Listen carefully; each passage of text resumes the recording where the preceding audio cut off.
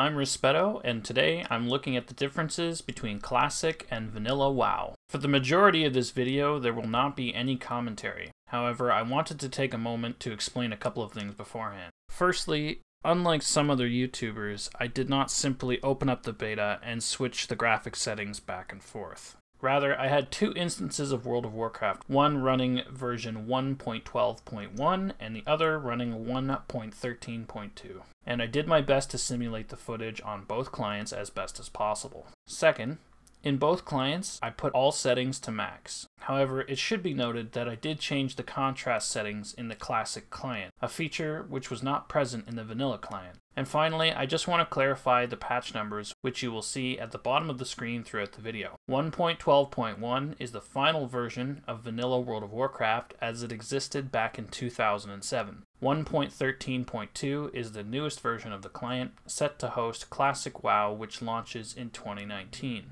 Let me know down in the comments below if there are any other zones which I have missed that you are interested in seeing. Thank you and enjoy.